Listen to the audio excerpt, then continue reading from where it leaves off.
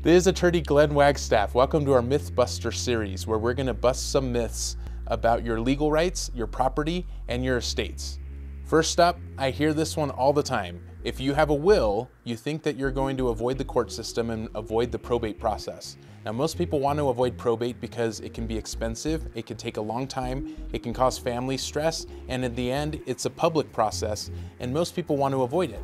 But if you just have a will, your will always go through probate. It doesn't necessarily have to be in court, but the probate process, part of it is to validate your will and make sure that the terms of the will are being followed in your estate. So therefore, your will is always going to end up in a probate process, whether it's an abbreviated probate or a simplified probate in your state, or whether it's a full formal probate in court. But at the end of the day, if you want to avoid probate, you're looking for a trust rather than just a will.